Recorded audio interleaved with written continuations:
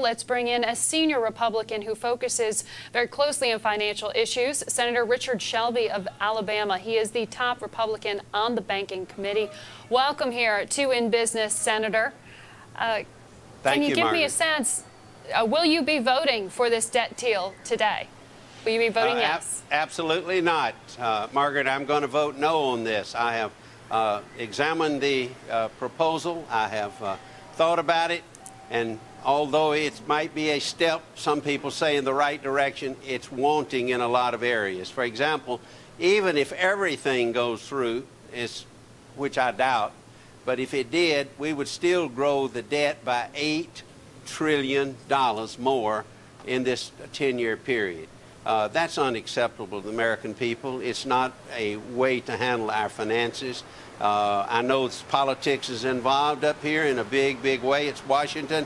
But sooner or later, we're going to have to get above politics. But we do know the president is expected to speak shortly. The assumption is that despite your opposition, that the bill will pass through the Senate. Is that a safe assumption, or is that in question? I've been hearing that, that between the Republicans and the Democrats, they've got enough votes to pass this. Well, they got to have 60.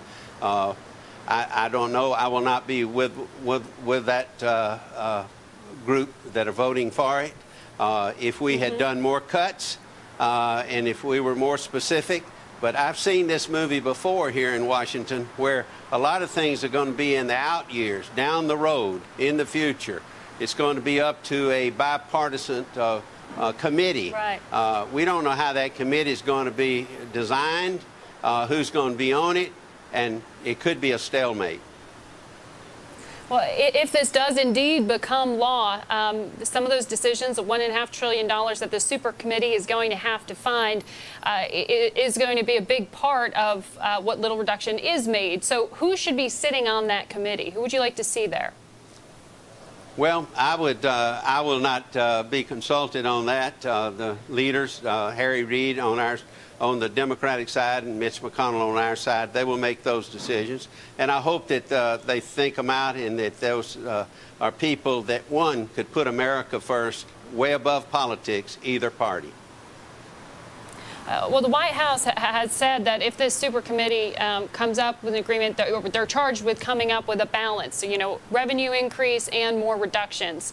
If they can't do that, the threat is there that the White House would do away with the Bush-era tax policy. Do you believe that that threat is a real one?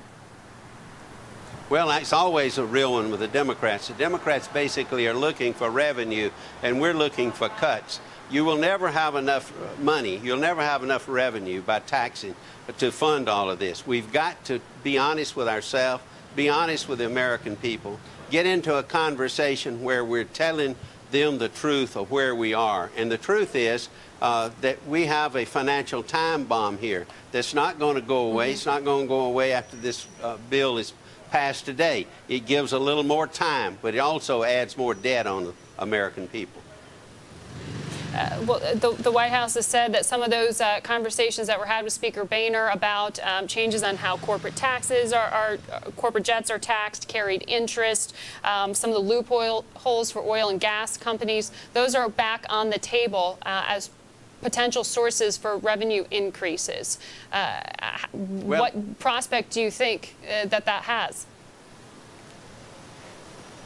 I have been an advocate of income tax reform for a long time. I would like to see us lower the individual's rates, knock out all loopholes, all these deals that people have lobbied for over the years. Our tax code is full of danger, but to just look for revenue without cuts is a horrible mistake. It won't work, and we will not support it. I hope no Republican would support that.